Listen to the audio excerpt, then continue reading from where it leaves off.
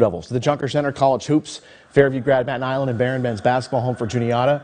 Juniata striking first. Gabe Goodinger connects on the three out of the right corner to give the visitors the lead. Lions answer. Stefan Milinkovic with the show and go, finish in the paint, and then he finds the paint and scores again here on the assist from Tommy Lorenzo for the finish. He had 12 points. Barron, though, comes up on the short end of a 2-point loss, 67-65 at home. Barron women get a win by 14 at home.